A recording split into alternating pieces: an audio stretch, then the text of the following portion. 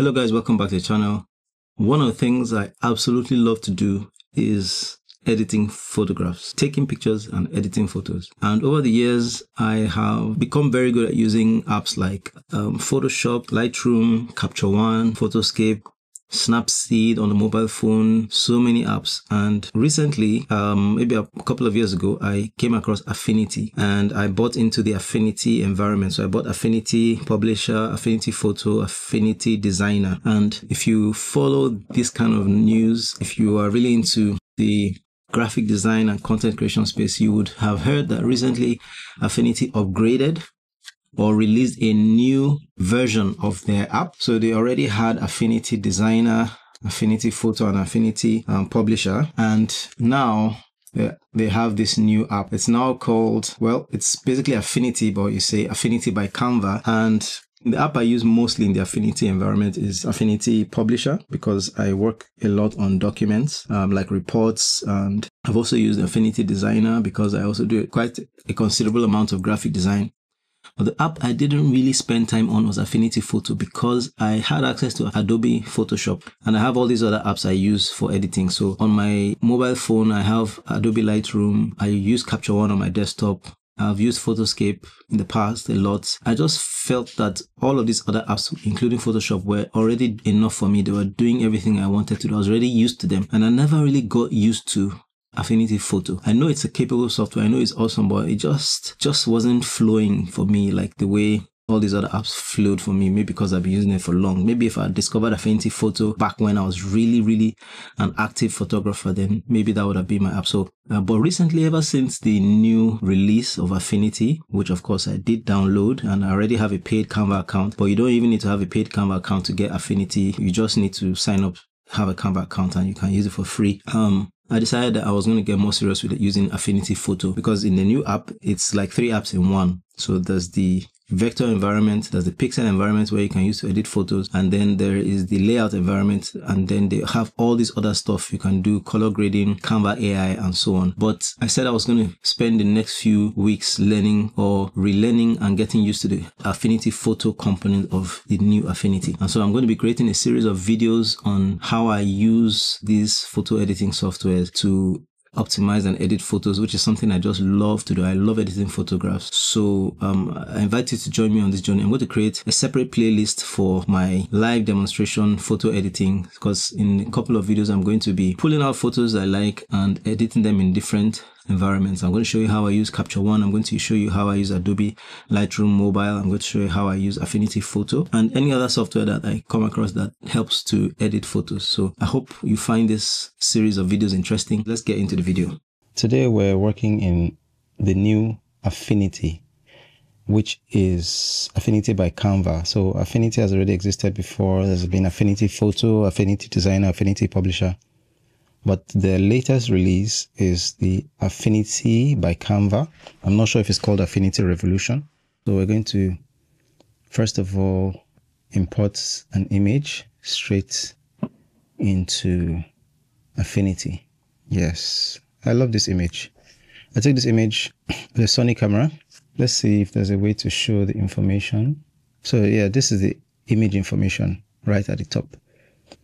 This is the dimensions, 26 megapixels, shot with the A6700 Viltrox 20mm f2.8 fe. So it's amazing that Affinity shows all the information and shows even more information here. ISO 800 f2.8 20mm shot at 1/2000th of a second, which is it's really incredible that you can see the information. Hey, guess just to let you guys know that I'm not an expert in Affinity yet. I basically learning as I go, and I'm just creating these videos so that we can learn together. So apparently when you open a raw image, it opens in this page where you see all the information about it. So the basic information, basic editing tweaks you can do, which cover things like exposure, black point, brightness, and then if you have some presets, you can create your presets and save. You can enhance the image here, and you can enhance things like contrast, clarity, saturation, and all of that, white balance, shadows, and highlight profiles. And then looking at the lens image, you can correct lens distortion here. You can sharpen here. You can adjust tones and create some masks. So this is pretty interesting. Wow, it's amazing that there are some tools here to do some quick editing. Let's move this a bit and see. So scope, location, wow, metadata. So this is all the information, like I said. So this is supposed to be a quick video. I just want to show you guys how I would optimize this. And like I said, I'm learning as I go. So here we have zoom to white balance, click or drag to set white point. We have red eye removal, blemish removal, mask paint, mask erase tool, mask gradient tool, crop tool. And if I click on develop, it will take us to another page. But for now, let's see what happens if I just come here to the basics. Wow, okay, so I'm bringing back some highlights, some details in the highlights area. I like this. So I already think I know what I'm going to do. I'm going to find a way to create a mask that reduces the highlights so you can see more of the blue skies, but at the same time raises the shadows. Wow. By adjusting the black point, I've already brought in more details into the shadows. This is really awesome. And then the brightness, of course, I can reduce the brightness. Let's reset everything. And for enhance, I can reduce the contrast, improve the clarity, saturation, vibrance. Who knows the difference between vibrance and saturation? Anybody can share in the comments, please. Shadows and highlights. Okay. Wow, much. So yeah, let's start from here. I'm reducing the highlights because I want to see more blues in the sky through the window. For white balance, I think I'm good with white balance. And then for, let's see, shadows and highlights, we've touched that already. I don't want to touch the profiles, but let's see. Oh wow, it's a whole lot here. But let's not mess around with profiles. Let's leave profiles the way it is. We've touched shadows and highlights already. A little bit on the exposure. Maybe I should increase this a bit. Great. And for details, I think it looks pretty much okay. Tones. I usually like to play with curves, so let's see what we can do with curves. And just create some points here. Raise this up a bit, bring this down a bit. Yeah, can further reduce highlights by playing around with that. Okay, it looks okay, but I think I need to add some blacks into this thing. So one way to do that is to bring this down here a bit. So yeah, that looks good. Am I going to do any split toning? Do I want to do any split toning? If I want to do, I probably want my shadows to have some teal.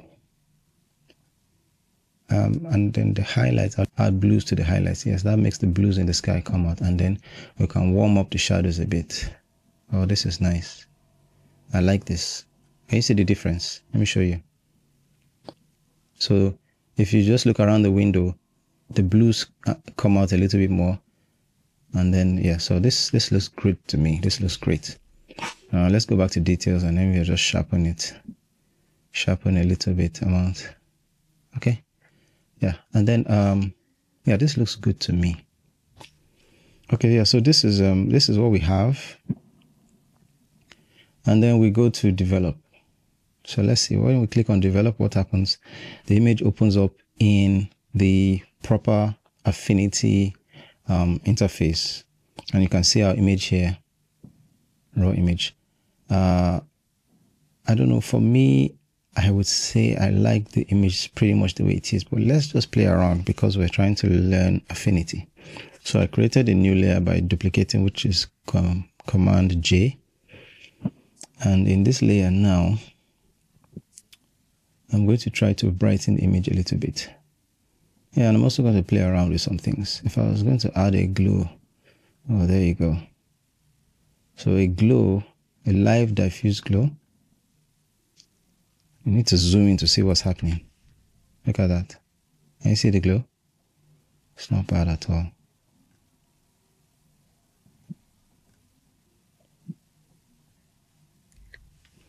So with the glow, without the glow, what do we see?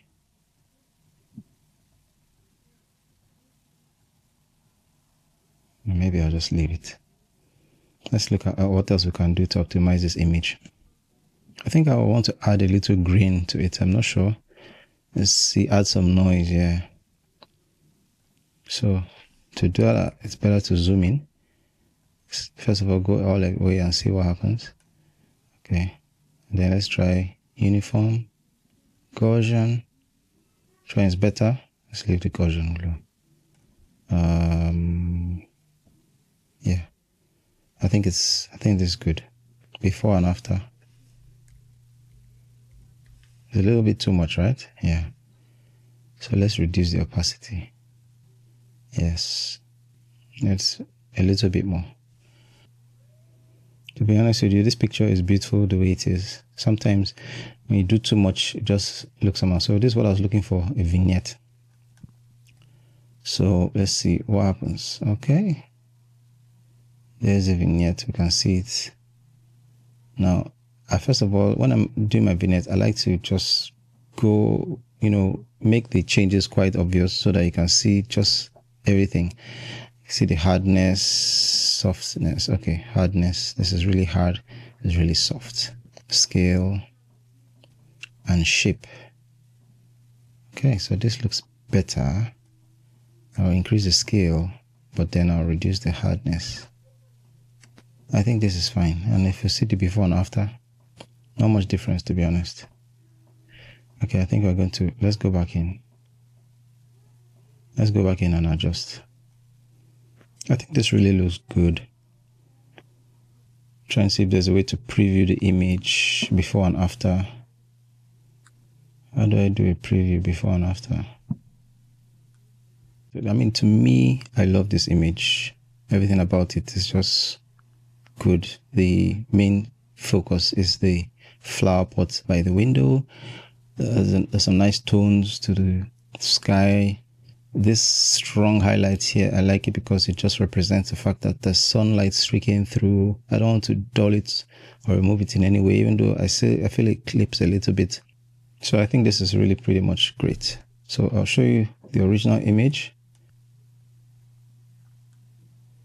This is the original image, which, to be honest, the original image is not bad. Original image, new image. Original image, new image. Which one do you guys like? This is the original image. It looks punchier. So the difference to me is that in the original image, you can see more deeper blacks. There's some highlights clipping in the skies. But in the edited image, the skies look smoother, cleaner. There's some color tones and there's some more details in the shadows and all that. So if I was going to change anything here, I'll probably just maybe add a little contrast. That's all. So let's just pick up this, add a little contrast. Yeah, so that's it, guys.